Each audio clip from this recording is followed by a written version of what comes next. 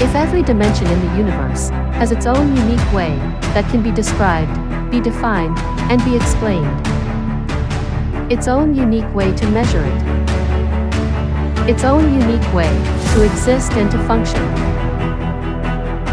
If time is considered another dimension of the universe, then a seemingly impossible infinity can exist and be hidden in each miserable second of time.